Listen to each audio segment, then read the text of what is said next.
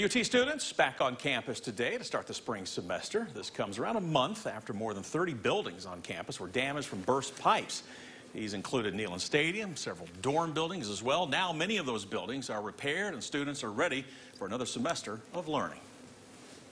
I've missed my fellow students. I've missed the people that I take my classes with. I miss the people that are working on similar stuff to me. It's good to see all of them again. We will hear more from students tonight at 5 o'clock. Graduation ceremonies, by the way, it'll be here before you know it. Start May 18th.